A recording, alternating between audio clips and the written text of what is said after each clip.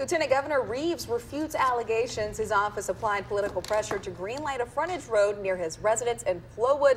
This time, Reeves refers to a letter quoting MDOT's executive director. Thank you for joining us. I'm Margaret Ann Carter. And I'm Terrence. Friday, Gerald Harris was at that news conference. And Gerald, we understand that he says he is not legally required to hand over communication documents from his office or the Senate, but he's choosing to.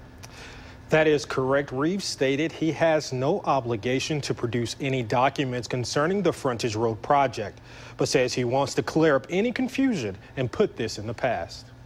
I, like I assume the Attorney General does, want to resolve any outstanding questions about this project for the public's interest, and therefore I am voluntarily responding to his request. Reeves also said this statement from MDOT's Executive Director Melinda McGrath, the letter clears up any uncertainty surrounding the project. I have never indicated any inappropriate, unacceptable, or unlawful communication with a member of the legislature. Governor Phil Bryant tweeted his response in support of the Lieutenant Governor. It reads, "The political game is over. Lieutenant Governor Tate Reeves deserved more than a few apologies." Coming up at 5, we will take a closer look at this letter sent to McGrath to the Lieutenant Governor's office, including a portion where she expressed unusual communication coming from Reeves' staff.